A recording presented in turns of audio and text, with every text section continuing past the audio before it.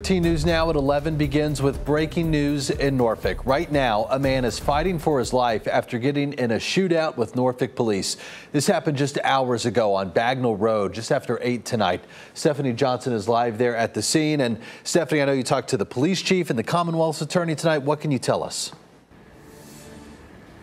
Yeah, Dan, it's still a very active scene out here. Just a few minutes ago, we heard from Norfolk Police Chief Mark Talbot. He showed up here just as state police are investigating this police shooting. Now, Chief Talbot says just before 8:20 tonight, officers saw a person that's believed to be a wanted person around Bagnall Road. He says officers attempted to talk to the man, but he took off running, leading to a foot pursuit and an exchange of gunfire.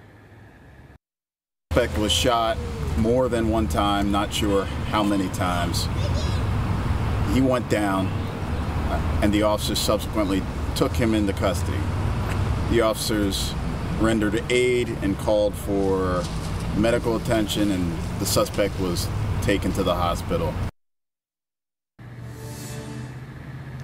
Now, at this moment, we do not know the condition of that suspect, but in the meantime, Norfolk's Commonwealth Attorney Ramin Fadahi says his office will determine if this shooting was justified. Once again, state police is investigating this shooting, and we'll learn more as this story continues to develop. In Norfolk, Stephanie Johnson, 13 News Now. Stephanie, still a very active scene and could be for hours tonight. Thanks. This is